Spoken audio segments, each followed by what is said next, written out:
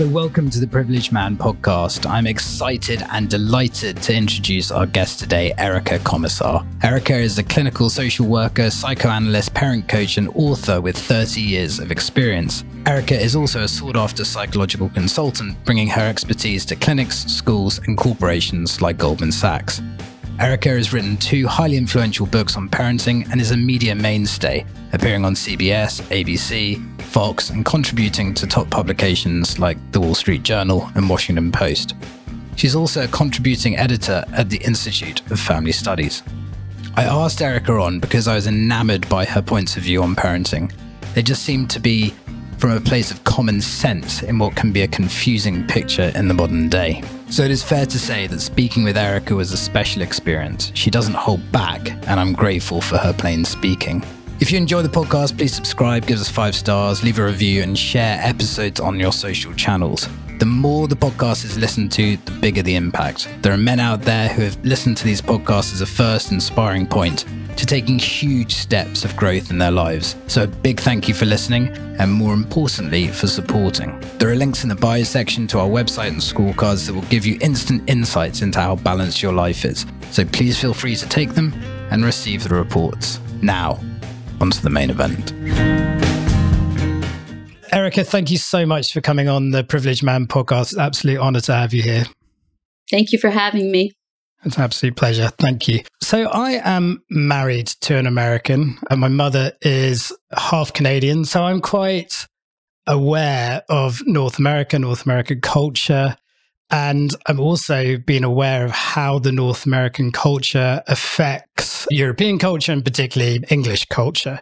So when I saw you speaking on Instagram and speaking on YouTube, and you were talking about children's mental health, the way in which they are parented, and what that effect is happening in America, I can see that also bleeding into British culture and how on steroids it is that this go, go, go, work, work, work attitude that is now, it's all about the dollar. It's all about the dollar bill, as opposed to maybe a more traditional view of it's all about the kids. Can you just explain and maybe just give an overview of what effect you're seeing of that super capitalist attitude is having on children nowadays? Well, most people who talk about children have nothing to do with children, meaning they're economists. They're sometimes social economists. And so they talk about the bottom line for governments, what's good for the economy.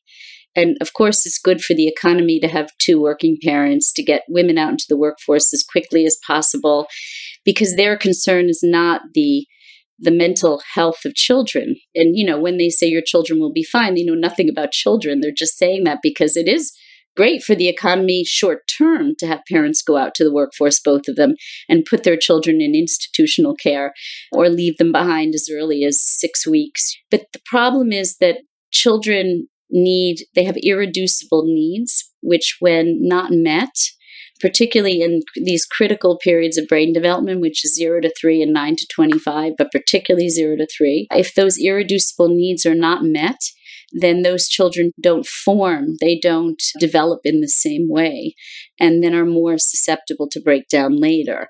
So what we know is that there's something called attachment security, which is formed not in the first few days, not in the first few months, but actually in the first 3 years of a child's life, that is what helps children to feel safe and secure and loved, and as if the environment is a trustworthy place. And that forms the foundation of a child's personality, but it also forms the foundation for future mental health and the ability to regulate emotions and deal with adversity.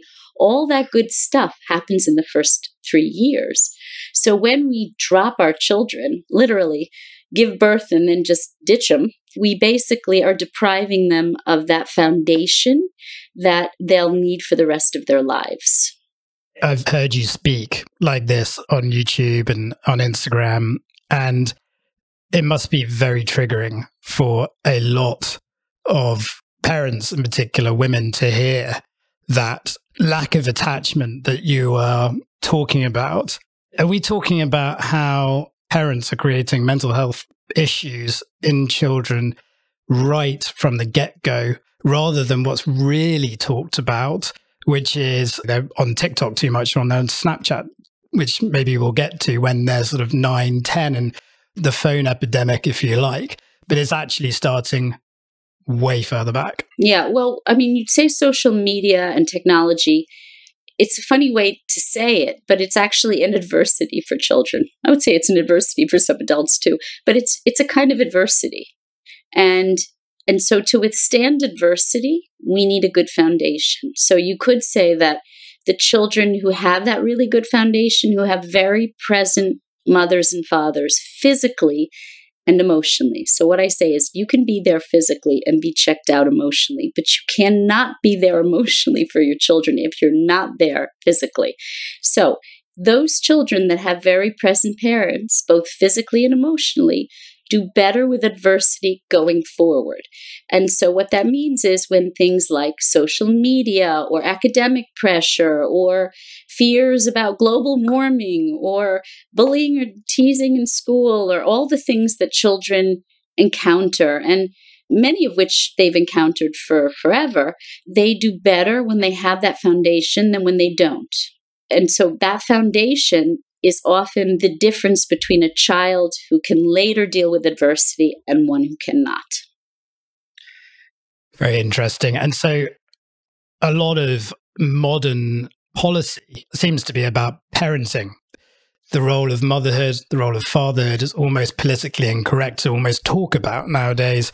And are we becoming so politically correct that we can't even have the conversation about how important motherhood is and fatherhood is and what those two roles are? Yeah, so you're right in saying that they're both important.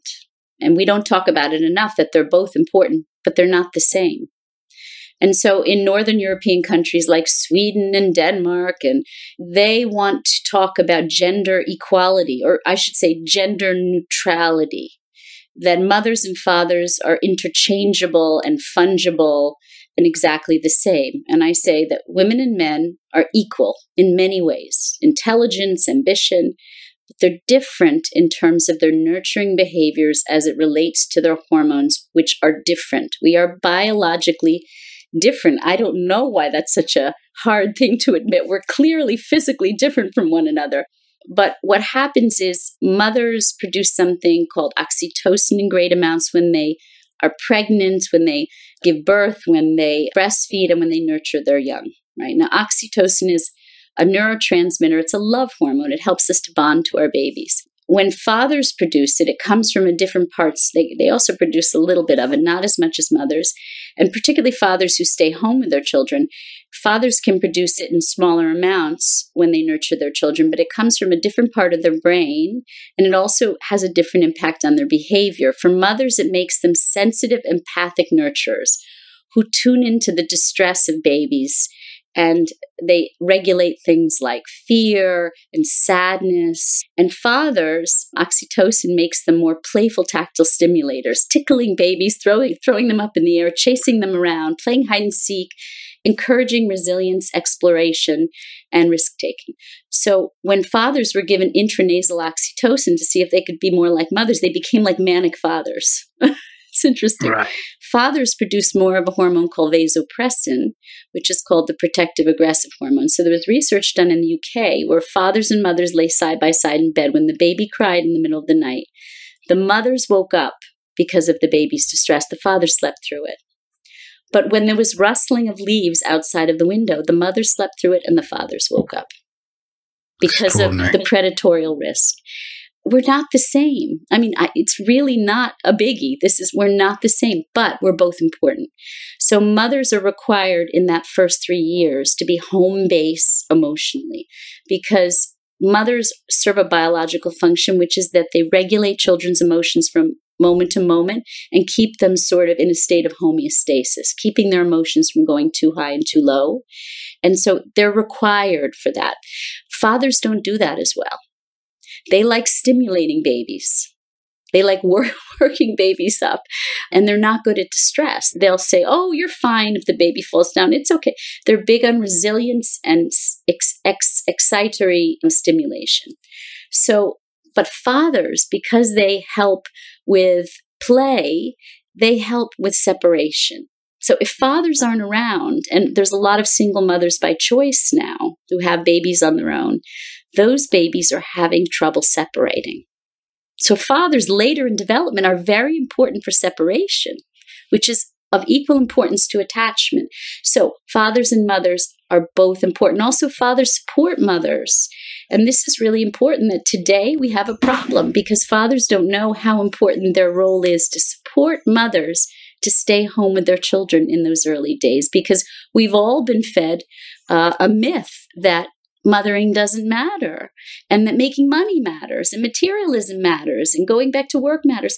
And so fathers buy into this. And then when their wives have a transformative moment and want to stay home with the baby, the fathers say, but you promised to go back to work. Our mortgage depends on it, our car. So these are things that we should be discussing before we have babies. Right. And that's why I wanted to bring this to the conversation, because I think there's just that conversation, one, isn't being had, but two, the expectations of men of their women has been somewhat warped, I feel, because there cannot be anything more important than bringing a child into the world. It's so odd to say that that is politically incorrect now, but it is almost politically incorrect to say that actually for these 3 years or for these couple of years, this child is actually what really, really matters. Well, I would say that, two strange bedfellows, the feminist movement and governments collude together to profligate a myth that children are like self-cleaning ovens and that they just take care of themselves and they'll be fine. And none of which is true, right? So governments have an investment in getting as many people into the economy as possible.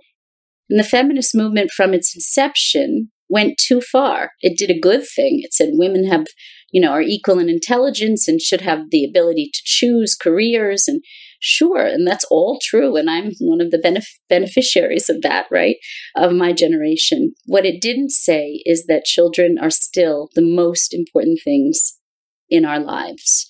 If we choose to have them. We don't have to have them, by the way. You can have a very fulfilling life as a man, as a woman, as a couple without having children. You can lead a very happy, narcissistically pleasing life. But if you have children, you have a responsibility to raise them in a healthy way, to be there for them physically and emotionally. And we're not talking about that having children is not the ideal. It's caring for children. Don't have children if you don't want to care for them. That's what Penelope Leach said 30 years ago. So it's very interesting, isn't it? This conversation can also be wrapped up in such general statements, can't it? There is a timing for when the kids are right to come away, I guess. I'd like you to talk more about this. The timing of when it is okay, for when it's good for them to socialize, and when it is great for, I guess, the mothers to go back to full-time work, and the fathers, whatever way it needs to be described. So the first 3 years are a critical period of brain development because by the age of 3, 85% of the right or social emotional brain is developed. Most of it. And it's very susceptible, the brain at that point, in that first 3-year period, to the environment. That the environment is safe, secure, reassuring, emotionally regulating, stress buffering. And that means that having your attachment security person there in those first 3 years is what a child needs, not group socialization. Also a myth. In America, 50 years ago, preschools didn't start until 3 years of age. They went from 3 to 5. And at 3, you were only sending your child 3 days a week for 2 hours a day. It was just an introduction to drop-off, kind of a drop-off separation kind of experience. And then by 4, you were spending 4 hours, maybe 5 hours a day in preparing for kindergarten. That was 50 years ago. It's not so long ago.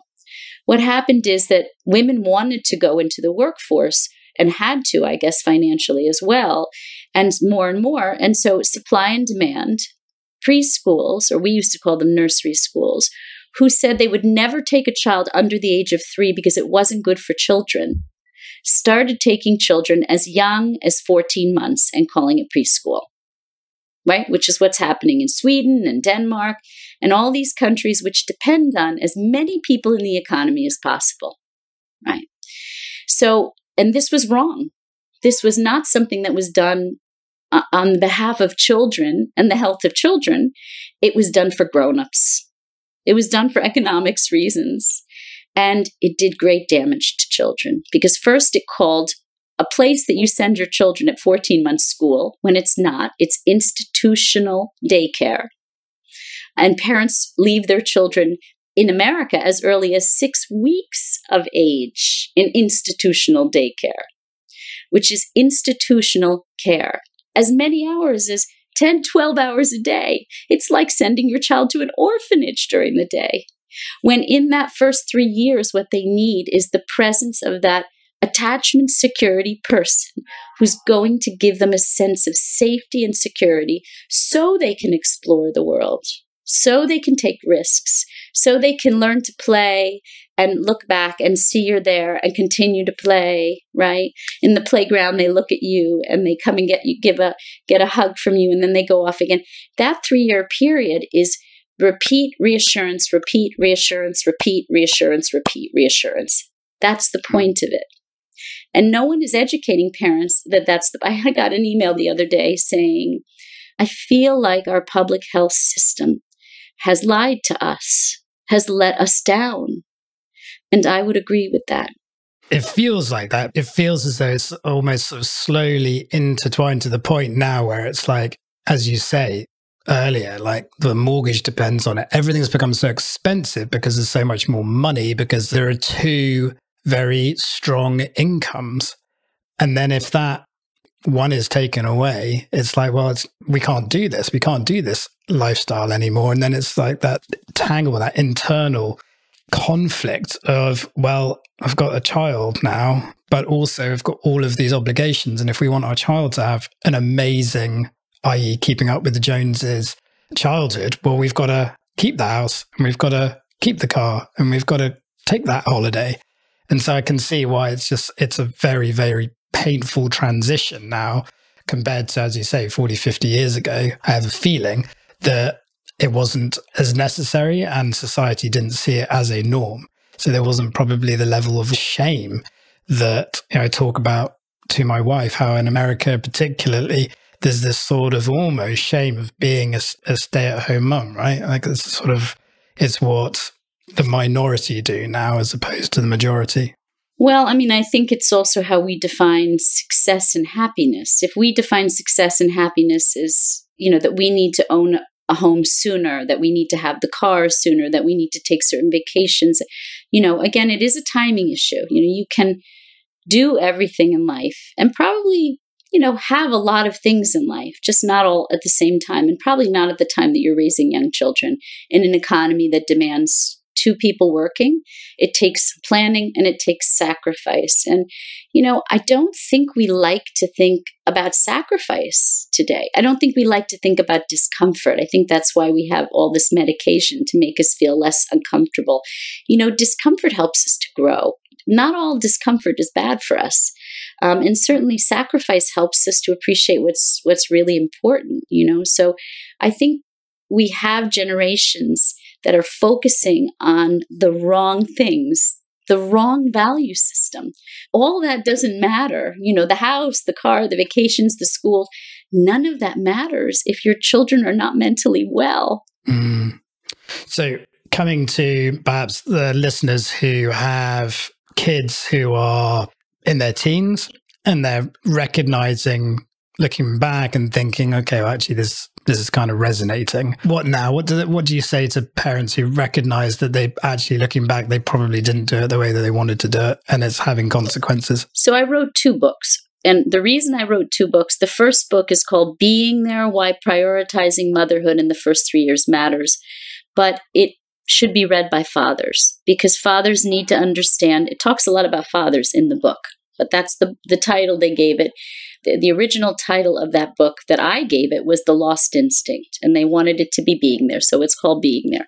The second book I wrote is called Chicken Little, The Sky Isn't Falling, Raising Resilient Adolescents in the New Age of Anxiety. But the title of that book originally that I picked was Second Chances. Beautiful. Because you have a second window of critical brain development. So think of the first window, 0 to 3, as a period of neurogenesis. That means the baby's right brain is growing like a garden in England. Everybody has a garden. Think about if you never prune your garden, it just overgrows, right? That's what's happening. And if you raise them right, if you're present, if you are there to help regulate their emotions and buffer them from stress and be there when they're in distress, then their garden overgrows. And then at 9 to 25, which is adolescence, because we know now that adolescence starts earlier and ends later, 9 to 25, good long period, is the time of pruning the garden. And it's a very important period, also almost as important as the first period, and also has a lot of similar elements to it. And it's a period where the environment, once again, has a critical influence on the brain's development, and you're the environment as the parents. Other things are the environment too, school, friends, activities. So there are other things that become part of their environment, whereas 0 to 3, tag, you're the environment, you're their entire universe. 9 to 25, you're a very important piece of their environment, which means that you once again have the ability to help them to learn to regulate their emotions and deal with adversity in the future. But you have to be there. So interestingly, at 9 to 25, parents say, I can go back to work full time. I can start traveling for work again. I can go out at night. My kids are fine. No. It's just not right. Yes, of course, you can go out at night once a week on a date night, and you can go back to work. But if you're not present when they get home from school, if you're not present when they're doing their homework, if you're not present when they're going to sleep, when they wake up in the morning, what we call the transitional periods, you lose your opportunity to help regulate their emotions. And their emotions need regulating in adolescence, because that pruning period means that they're very unstable. Their emotions are very unstable.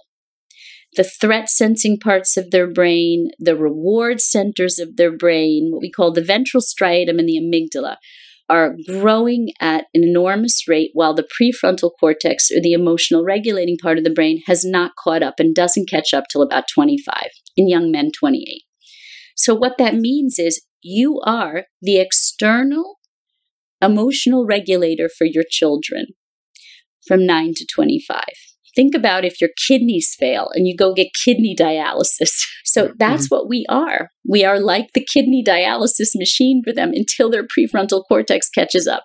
That means in adolescence, they're more prone to addiction, to sensitivity to rejection, and sensitivity to criticism, which social media amplifies. So all of these things make that child very unstable from 9 to 25. And if we're not there enough of the time, kids are in school from 8:30 in the morning until usually 4 in the afternoon in America. That gives you a good long period as a mother or a father to work. But somebody's got to be there when they get home from school. Very interesting. Brings up quite a lot for me, particularly. I've talked previously on this podcast about my experience at boarding school, which was not an abusive experience, but as one of our guests called it, it was normalized neglect. That's exactly what it is. Oh, I'm so glad somebody who said that, because I talk about Yeah, it's in episode 7, a guy called Nick Duffel. Yeah, it's an extraordinary podcast, which has had a deep impact. I know it has had a deep impact because I've had a lot of review on it, people going, well, I've been thinking for 40 years, what's wrong with me? Well, everybody's so afraid to criticize the British system because it's traditional, but in fact, that's one tradition that probably should be looked at very carefully, because it has created a tradition in the British culture of what we call schizoid defenses, which is basically cutting off from emotion. Yes. Very interestingly, I had a guy called Sir Andrew Strauss, who's the captain or the ex-captain of England cricket. Very famous guy, is very well loved. Lost his wife very sadly in 2018 and was left to bring up his 2 boys. But he said very articulately that whilst boarding school gave him a huge amount of privilege within his cricket career, it taught him to be a very good professional sportsman because it allowed him to close down emotionally. What he said, which is in part necessary to perform right at the top, in his own words, in his own experience. But he also said it on the flip side, in the real world, and dealing with the illness of his wife, it acted in a very adverse effect, negative effect for him. So it is something that, particularly in this culture, don't want to rock the institutions too much.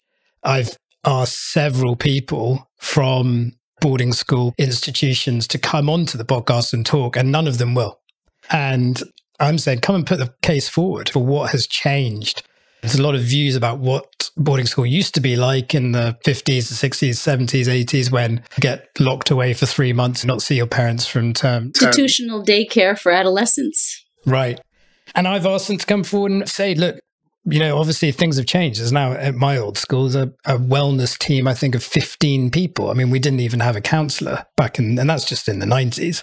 So, you know, with 750 students, not even one counsellor, it was extraordinary. So anyway, coming back to your sense of the adolescence between 9 and 25, that really rings true for me, because I was a boy until I reached 30, trapped in a man's body, having really very little idea of who I was. But I was very lucky and very fortunate to have a very loving mother who I was with in my early childhood from 0 to 3. But I was very lost without them for a few years, particularly when I started boarding around the age of 10. And I'm sure many men listening to this will also understand that feeling of feeling lost. But what I'm seeing now is a lot of those men waking up to actually what happened and actually admitting that it wasn't right and it wasn't healthy, and actually treating their children very differently. There's obviously lots of different ways in terms of doing that. And that, I think, by older generations can be seen as being quite soft, and that there isn't enough, I guess, discipline, and that kids of today aren't resilient enough. What do you say to that? There's a rabbi on the internet. I wish I could remember his name. I'm Jewish. My husband sent me this clip on Instagram, I think it is. And he's sort of one of these very wise old rabbis. And he said, the problem today, and I thought this was really good, the problem today is that children don't see very good role models in their parents to be parents, meaning they don't see a model of who they want to be. So they just don't grow up because they don't see their parents as being very grown up. In their parents, they don't find those role models of what's so joyful about being a mother and a father and an adult. And they don't see the joy in adulthood. And there's a reason for that, because development is a funny thing. It takes its pound of flesh. If we don't get what we need early on, we don't forward in development, or parts of us forward in development, but parts of us stay very regressed. And we don't fully develop as a person. So you have a lot of 40, 50, 60-year-olds even walking around who didn't fully develop inside, who remain in a narcissistic state that's an adolescent state. So narcissism is a developmental state that you're supposed to go through in adolescence, but you're supposed to come out of it and into adulthood. But if you don't continue to forward in development, then you remain in a regress state. So it means that children aren't seeing adults who are really sort of modeling adulthood and modeling the joy of adulthood and the joy of parenthood, right? So mothers who seem resentful and don't want to be with children, and fathers who really feel frustrated and angry and don't really want to be parents and would rather be off skiing or doing whatever they want to do for themselves, going out with their friends. And so they're not really seeing adult role models. And again, it's not the parents' fault, because trauma keeps us in a regress state. If we don't get, the best example I can always use is if you go to a restaurant and they serve you just a tiny bit of food, you wait at the table for the rest of the food to come because you're still hungry. You don't leave the table until you get fed. Whereas if you have a good meal and you get fed, you get up from the meal, you go, that was really good, and you leave the restaurant. Most adults today have never left the restaurant. Yeah, I totally see that. It's called generational expression, the generational expression of neglect, the generational expression of attachment disorders. Adults come to me and say, I think I have an attachment disorder. And I say, you might, because attachment disorders, if you had one as a child, it doesn't go away unless you get treatment, right? So we know that attachment disorders, if you have an attachment disorder at the end of 12 months, the longitudinal studies show you have an attachment disorder 20 years later, 30 years later, 40 years later, if you don't get help. Can you just explain to listeners what you mean by attachment disorder? How does it show up? So there are 3 types of attachment disorders that have been identified that we think about as clinicians, right? So a securely attached child, when their parent goes away, their mother or their father, whoever is their primary attachment figure, it's usually the mother. When their mother goes away and the mother comes back, that child welcomes the mother, is joyful, and can reconnect with the mother rather quickly, right? That's what healthy attachment security looks like. That they can deal with small gaps in the mother's absence. And, when the mother returns, there's joy and they can reconnect. But an avoidant attachment disorder is when the mother has been gone too long, where the mother is physically there, but emotionally not present, distracted, depressed, resentful. That baby turns away. That baby looks away, turns toward other people in what we call indiscriminate attachment, will attach to anybody else other than the nanny, other adults in the room, but will turn away from the mother. And the voice of the child sounds something like this: well, you weren't there for me when I needed you, and I can't rely on you. I don't trust you. And the baby turns away. That leads to depression later in life. It correlates with depression. It correlates with the inability to form attachments to friends and intimate others. Okay. An ambivalent attachment disorder is a different coping mechanism. Just think of it as different strategies, right? The ambivalent attachment disorder is when the mother comes back and the baby goes, oh my God, I got to cling to my mother like a rhesus monkey, right? I got to cling to my mother because she's going to leave again. And that baby cries and is impossible to detach from you once really they are very fearful that you're going to leave again, and they hold on to you for life itself and can't let you out of their sight. And those babies, that correlates with anxiety later on. And those babies often become very anxious mothers themselves. Lastly, the third attachment disorder, which is the hardest to treat and probably the most sort of destructive to a person, is when a baby doesn't have a strategy. So we say it's better to have a strategy than not to have a strategy. And those babies develop what's called a disorganized attachment disorder, which is they don't have one strategy. They cycle through many strategies. They go from clinging to turning away, to getting angry and slapping the mother, to clinging, to turning away. It's like not having one strategy. And that's correlated with personality disorders like borderline personality disorder. It's absolutely fascinating. I'm sure that many people listening can either see that in themselves or see that in their children. As painful as that is, when the awareness comes, it's time for action. It's time to do so. It's time for healing. As I always say, it's never too late to heal. Where there's life, there's hope. Right.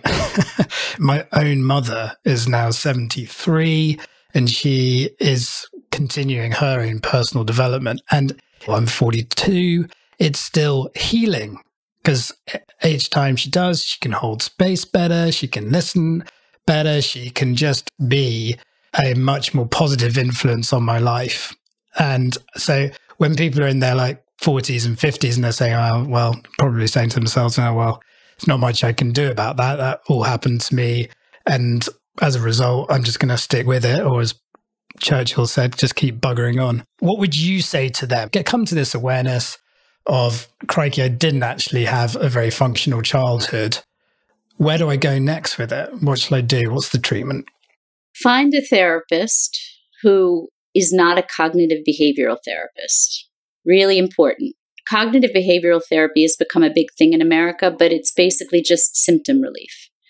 You find a therapist who has what we call a psychodynamic background and maybe some training with attachment theory, but basically a psychoanalyst or someone who's trained psychodynamically. They don't have to be a psychoanalyst. They can be a psychotherapist. There are really good psychotherapy institutes in the UK and America that teach therapists in a psychodynamic fashion. What that means essentially is, it's a technical term to say, they are trained to understand not just how to treat the symptoms of a person, but to talk about the origins of those symptoms and the relational origins of those symptoms, so you can get to the root of the problem and the disturbance at a very sort of basic level, at a fundamental level. Otherwise, you're just what I call cutting the grass. Interesting. So I talk about that a lot lately, about the fact that we live in a symptom-based society that deals with symptoms through pills rather than actually deepening our understanding of ourselves by going to the problem and working out what the core destructive beliefs that are really holding us back. Most people need talk therapy and not medication. A very small percentage of people really need medication, but a very large percentage of people are on medication because, again, the way I would describe it is that it's only by understanding where we come from that we know where we're going. And if you go to a psychiatrist, they're trained, majority of them are only trained to give pills. They're not trained to really help you understand the origins of things. They're pain relievers, is what psychiatrists are.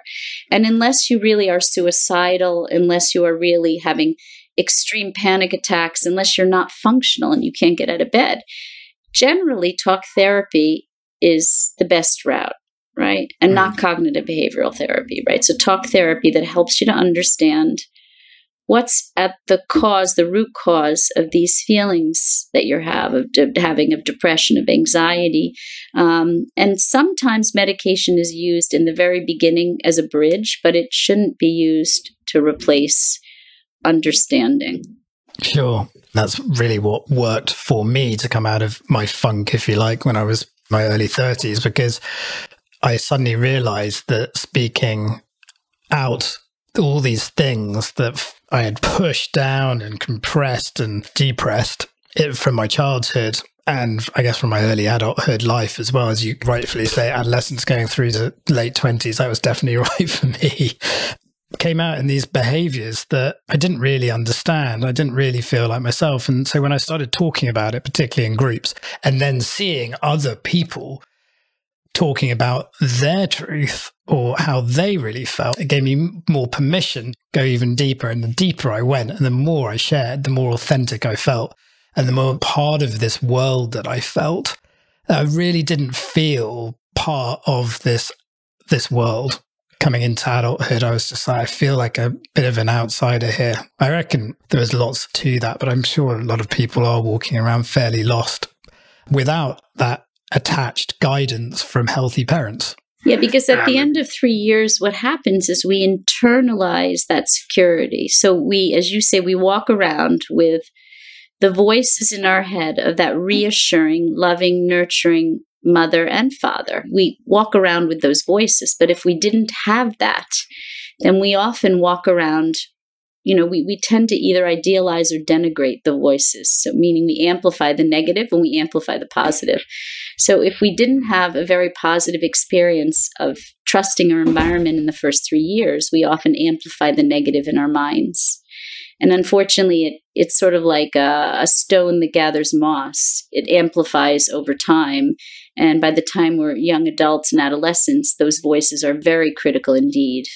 Very interesting. I mean, talking of those voices and hearing outside influences, obviously like smartphones, social media, I mean, the hours that kids are spending on them nowadays is just extraordinary. But what effect is this actually having on children, and where do you see there being any kind of hope around the use of them for society and for people's mental health? I mean, really, can mental health globally improve if we're just becoming more and more digital? Well, I mean, not all technology is bad, so we know that. But what technology has done is, first of all, most technology, the phone, social media, what it does is at least for adolescents, it stimulates the reward centers of the brain at a time when you don't want to overactivate or overstimulate those parts of the brain, because the brain is very susceptible to things like addiction. Because the kids, there's a colleague of mine named Dan Siegel, who wrote a book, and he talks about it's the time of all gas and no brakes. So there's no impulse control, there's very little ability to regulate desire and to regulate the reward center. And so, what it does is it overactivates the reward centers of the brain. So that's a problem, right? The other problem is that it overactivates the threat sensing parts of the brain. So all of that, all those screen images and all of that comparison culture and all of that perfectionism, what it does is it gets the amygdala going, the threat sensing part of the brain, which also is not regulated yet. And so it leads to things like hypersensitivity to comparison, hypersensitivity to rejection, hypersensitivity to feeling less than. And so that's not good, particularly for teenage girls. So basically what it's done is, who am I to say that it was designed in a way to hyperstimulate the adolescent brain in a way that has very negative impacts, right? So it's not conspiracy theory to say that I think once they figured out that it was addictive, they were like, wow, this is a business. We can get more people to sign on to this. And I think that's what it does. I don't think it's really, they're in business. They're not in the business of health of our children and adolescents. I think they're being forced to be in that business now, where they have to think about regulating. But in the past, I think it's amplified. Social media and technology has amplified things in the adolescent brain that really shouldn't be amplified. So what I'm hearing is it just comes back to the importance of parenting, attachment early on, the level of security that each child has, and to not get influenced or to have that security at home so that there doesn't need to be another world found, and one which can be particularly dark if certain routes are taken. Yeah, I suppose you could say that technology, and particularly social media, has become sort of the Wild West of freedom for children and adolescents. But freedom without responsibility leads to anarchy and chaos. And that's what's happening. So what does it mean? What's the solution? Is to regulate and put rules around and restrictions around. And now there are phones that you can buy for your children. No adolescent under the age of 15 or 16 should be on social media. And so there are phones that are designed by companies like Google that are phones for children that are merely flip phones, or are not smartphones, but are phones that you can play a simple game on the bus ride home, but nothing more. And some basic texting. So you can text your mom that I'm going to be 15 minutes late. The bus is running 15 minutes late. Or mom, the soccer team is going to be late. You have to pick me up. But that's it. And parents are afraid to buy these for their kids because their kids say, well, my friends all have the smartphone and I have to have it too. And you have to, as a parent, you have to be a parent. I think you said it earlier. You are not going to be their friend. You cannot be their friend and be their parent. These are different roles. So your kids aren't always going to like the rules that you set. They're not always going to they're not always going to be happy with you. Something's gotten lost in translation, that sometimes we need to set limits and restrict things that we think are bad for them, and they're not going to be happy with us. This seems to be such a long and drawn out, the children's mental health and mental health in general is so not physically seen as physical health and physical health deteriorating as much. So this seems to be something that is not put on the urgent list. And it's also not discussed as listen to the science, because as you say, there is clear science to say that it is not good for children to be on screens. But yet there is no public health inquiry about it. There is no public health direction. Don't know about the States, but there certainly isn't over here. These things are clearly going to torture some. And I feel that sense of, and that listening to the science is they pick which parts they want to listen to the science about, right? But physical health, they clearly do. Mental health, it doesn't seem as though we're there yet. Well, I think it means having to make some major societal changes. It's not just social media. It has to do with how we raise our children. I think Gabor Mate often says, he's similar to me. He says it's how we raise our children and the toxic environment in which we raise our children. So, and those two things can be changed. That's the crazy thing. We can reorient ourselves to raising our own children again. We can restrict social media. We can create laws, but it means restricting freedom. And we're so big now on freedom. Freedom to be who you are, to say anything. We see how that's working out. Even the idea that we can say anything hateful in the world on social media publicly. And it's okay because that's freedom of speech. So somehow we got sort of the wrong memo that all freedoms shouldn't be restricted, that freedom is the ultimate goal. And no, just no. Think about what parenting is. Can you imagine if we just let our kids do whatever the hell they want? They'd be crazy kids. That's something to do with how we have come to perceive of freedom as being the idol. Yeah. If you were to magically be put in the White House, what was one thing that you would do policy-wise to flip the trajectory we're on, both in America and I guess the world, and the way in which we are raising our children? Well, first I would give a full year of paid maternity leave and an additional 2 years of partial paid leave and the ability to work part-time. Because I know that we could never get 3 years. Otherwise, I, like Hungary, would give 3 years of paid maternity leave. That's what I'd really like to do.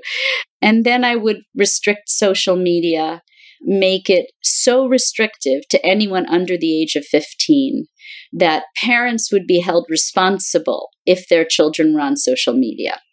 That it would even maybe make a law that it was illegal to have children under the age of 15 on social media. I could think of many other things, but those would be the first two things I would do. I guess I would also start an educational campaign about 0 to 3, but not just like the 0 to 3 Foundation, which just says, it's important, it's such an important. I would actually say that you have to be there physically and emotionally as much as possible if you want to raise healthy kids. And it's a public health crisis that we have really not educated people about this. Thank you so much. It was super interesting. Thank you for coming on. Thank you for having me. So thank you for tuning into the Privileged Man podcast. If you feel a resonance with our message and are keen to join a globally connected community of men committed to nurturing and elevating their mental wealth, I invite you to explore further. Visit our website, theprivilegedman.com, where you'll find enriching testimonials of men who have become a part of this empowering movement. Remember, the journey to becoming a privileged man, a truly privileged man, one with elevated mental wealth, starts with your next action step. And that step could be just a click away. Thank you again for your time, and I'm looking forward to having you with us in our next episode.